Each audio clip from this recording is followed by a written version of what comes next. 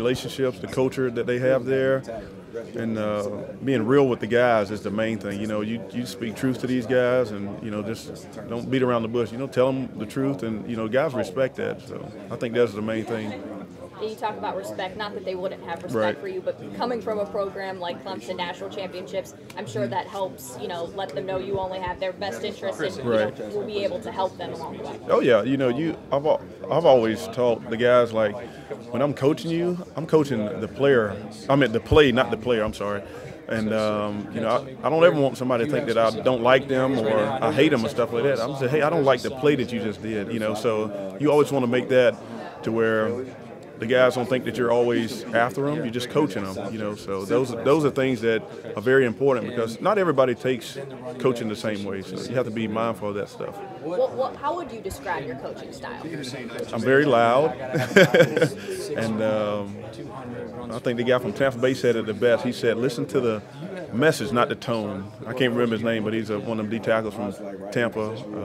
But it was a video coach showed us, and it explained me very well. I'm a coach you hard, but don't listen to how loud I am. You need to listen to what I'm saying. I'm telling you good stuff. So. How much time have you had really to spend with the guys since you've got here? Yeah, so we, of course, we have those workouts and stuff. I try to go down to workouts, when they're down in the weight room, and then we have our winter workout stuff too. So, just spending time with them as much as I can, and hopefully I'll get to, take them, get some wings or something like that, just to build relationships. You're always building your relationship, and those guys, they enjoy that because they see guys are trying, and it's not all about football. I'm trying to, tell me a little bit about yourself, and stuff like that, your background, all that good stuff. So. Have you had time really, I guess, to watch much even of the bowl game, or just to kind of know the guys that you have talent-wise, watch any tape on them thus far? Yeah, I've seen a little bit of the stuff from last season, just try to get a feel for the guys and see what all they, are capable of doing and stuff like that. But I've been able to watch some of it,